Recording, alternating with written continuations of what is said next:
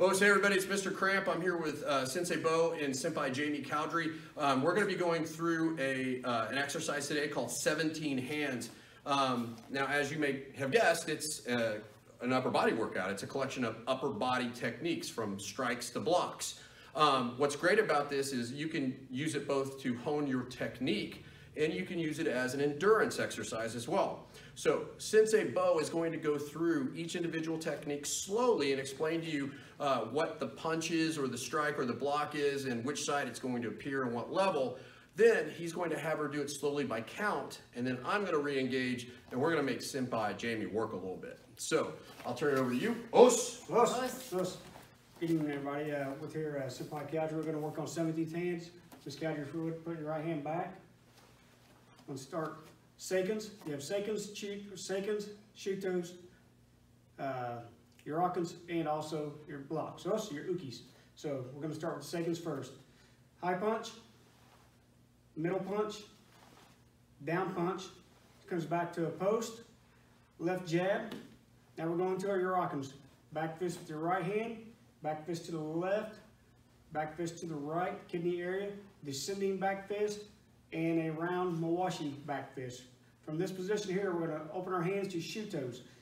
Descending knife hand strike, temple strike, driving strike to the collarbone, and descending strike to the kidney. From this position, we're going to work on our ukis, which are our blocks. Be our left high block, inside out block, outside in block, gate on barai, which is your down block. Comes back up to a double chest block. I'm going to turn it over to the Senpai Mike. So now what we're going to do, hey everybody, now what we're going to do is do this by count. So Sensei will count each Ni-san all the way through Japanese. Senpai Cowdery will oblige by doing the technique, and then after that we're going to speed it up. So are you ready, ma'am? Yes. Okay.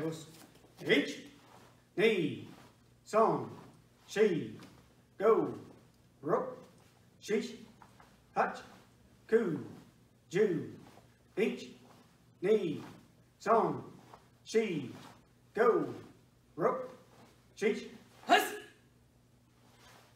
Hus. Good. Okay, so now what we're going to do is we're going to challenge her a little bit.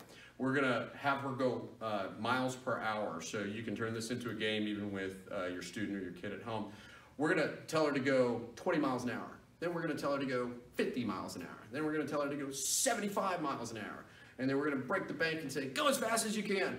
The idea isn't just to turn it into slop, but how fast can you get with these techniques and still maintain the integrity of the technique? So, ma'am, are you ready? Yes. Okay, go ahead and post. Bring that right hand back. Sensei, call out mileage. 20.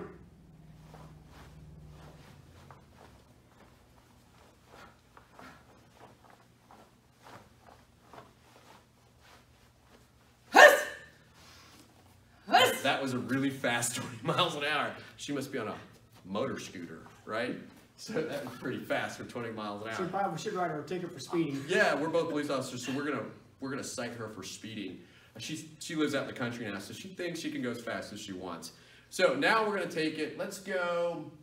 Okay, so 50 miles an hour. You drive a minivan, don't you? Okay, 50 miles an hour. Boy, I wonder what she would do in my car. 50 miles an hour, probably just a little slightly faster than where you were. Let's see how she does. Okay, here we go. And go.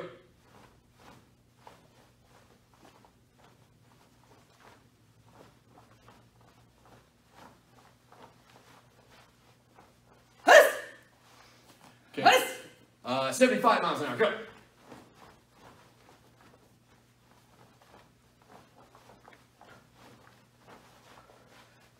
Hus. Hus. 110. 110 miles an hour, go. Minivan doesn't go that fast. You're in my car now. Hus.